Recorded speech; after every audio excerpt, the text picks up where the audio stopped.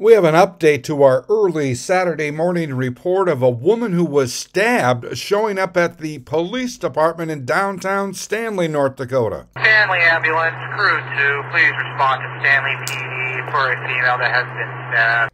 Now this update from Stanley Chief of Police Kevin Litton. On this Saturday at 1:02 a.m., officers were contacted regarding a stabbing that occurred in the 100 block of 3rd Avenue Southeast in Stanley. During the course of the investigation, officers learned the victim received stab wounds on their hand and face as they attempted to protect themselves from the suspect. The victim was transported to Montreal County Medical Center for treatment.